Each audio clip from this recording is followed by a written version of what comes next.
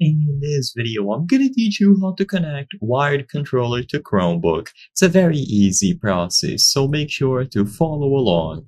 If you have any Chromebook model and you want to connect a wired controller, follow these steps and you will be able to set up and use your controller. So I'm gonna be using the Xbox controller as an example. However, any controller that can be connected using a cable is going to work. It will be detected by the Chromebook, and as long as you open a game that has controller support, you will be able to use it right away.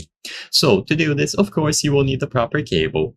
Depending on the model of controller that you have, you will either need to use a USB-C connection or micro USB. So check the port available on your controller and see if you need a USB-C cable or a micro USB. Most modern controllers will use USB-C. So all that you have to do now is plug one end of a USB controller or cable to the controller, and the other end of the cable goes into the Chromebook. There is no secret to this. You can even do it while it is powered on.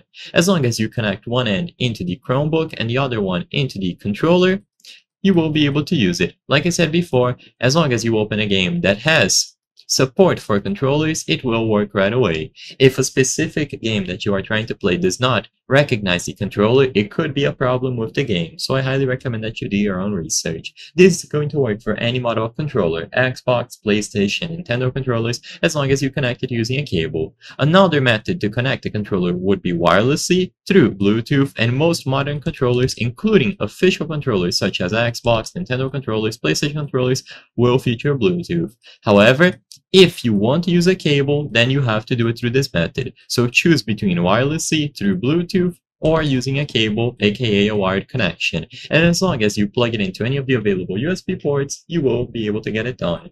I hope I was able to help you on how to connect wired controller to Chromebook. If this video helped you, please be sure to leave a like and subscribe for more very easy tips. Thank you for watching.